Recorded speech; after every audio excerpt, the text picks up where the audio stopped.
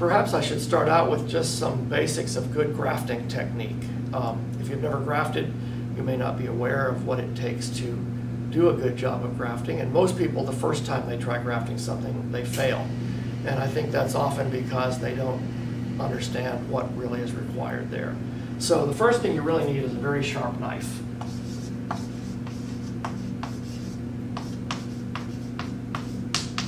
Some people use a razor blade or an X-Acto knife with a new blade in it. I use an actual grafting knife, but whatever kind of blade you're using, you want it to be literally razor sharp. I always test my grafting knife on my arm and see if I can shave a bit of hair off before I graft. And if it doesn't shave cleanly, then I need to go and sharpen the knife before I even go on. Working with a dull knife, even a knife that my pocket knife standards you might say is fairly sharp, just won't work as well. Here is some of the equipment you'll need for grafting. We use Lysol spray to sterilize our tools. You could dip them in a container of rubbing alcohol, but in some way it's a good idea to sterilize them.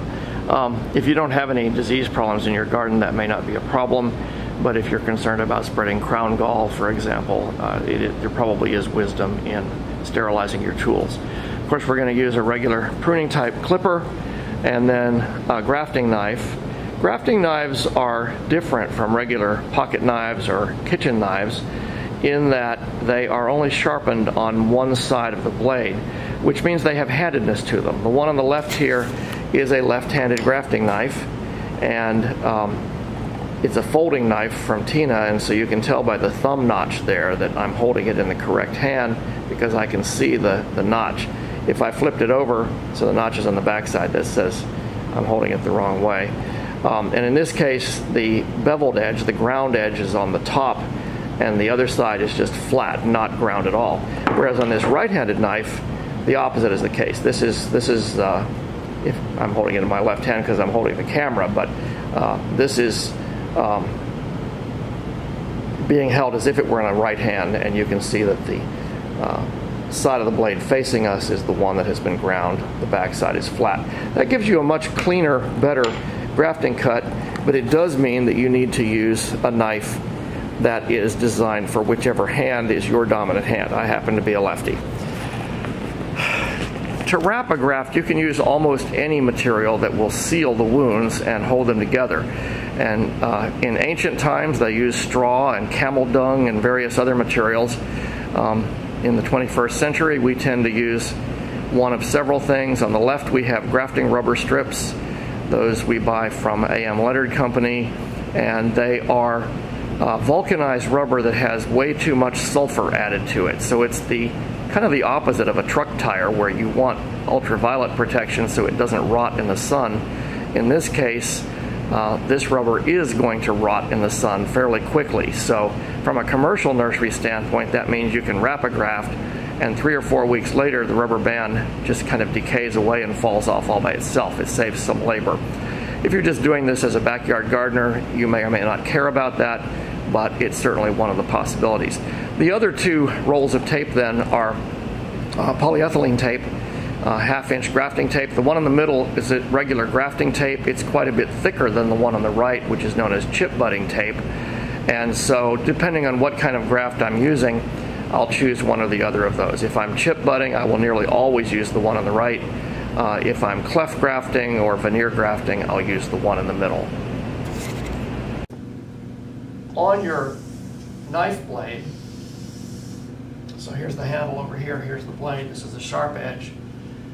There is a tendency among beginning grafters to just push the blade through the plant tissue they're using. So they may only use that much of the blade, and they're just doing a vertical push. Alternatively, some people will saw the blade back and forth like a saw blade, and you end up then with a zigzaggy cut. Neither one of those makes a very clean, good quality grafting cut.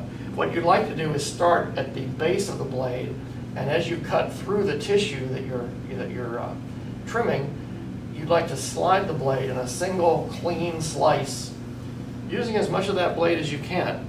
And the better you get at that long sweeping slice, the more likely you are to be successful. Another thing to consider in grafting in general is that you're cutting tissue open. It's really a form of surgery, and unless you're in an area with 100% humidity, which you're probably not, that tissue can dry out fairly quickly. So it's important to be able to work quickly. The more time between cuts that you leave, the less likely your graft is to be successful. And that's one of the things that just practice makes perfect. You need to try over and over until you can make good cuts consistently and quickly. And there's the other part. You need really good cuts. You want no waviness, no splinters. You want the cuts on your scion and on your rootstock to match up more or less perfectly. And to be able to do that, perfect cuts in minimal time, there's no substitute for just a lot of practice to make that happen.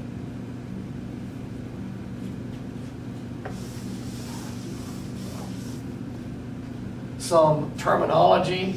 In a grafted plant, you have the base of the plant, which is making the root system. That's known as the rootstock, or the understock, or a lot of people just call it the stock. And then above the graft, you have the variety, whether that's an apple tree or an orange tree or a rose bush. And that part is genetically different from what's down here, where actually it's almost like an organ transplant in humans. If you get a kidney transplant with somebody else's kidney, we're taking the top of one rose bush and we're giving it a new, different root system that will, in some way, perform differently or hopefully better than its own roots would have. And so that top part is known as the scion, S-C-I-O-N, and in modern English we say that word scion.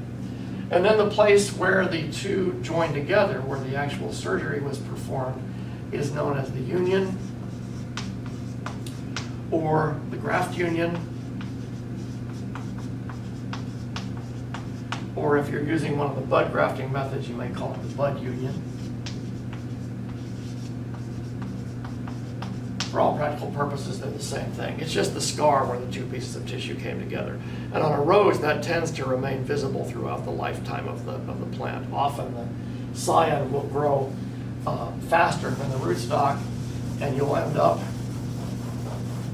with something that looks kind of like this, where the scion dramatically overgrows the top, and you've got this knobby-looking thing, almost like a fist on top of the rootstock. Not all plants do that, but roses do tend to do that.